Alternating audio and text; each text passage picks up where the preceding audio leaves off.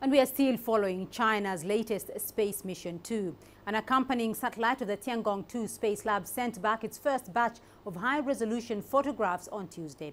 The satellite captured images of both the Tiangong-2 and Shenzhou-11 after it was launched from the Space Lab on Sunday. CCTV's Chunying has more. Taken by a visible light camera installed on a microsatellite, these photos of Tiangong-2 are obviously much clearer. The satellite weighs 47 kilograms and is the size of a printer, and is able to conduct efficient orbit control, process tasks autonomously, and transmit data at high speeds. Judging from the images sent back, the two cameras are working smoothly.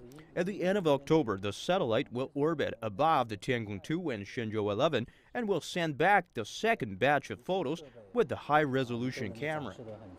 And according to Mr. Zheng, the microsatellite will also carry out space experiments with the Tiangong-2 to expand the use of space.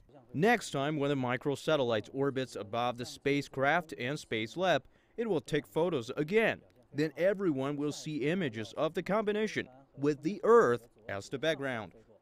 With the mission success, such light cameras carried on the satellite are expected to provide more support to in-orbit services of the space vehicles in the future. Zheng, CCTV.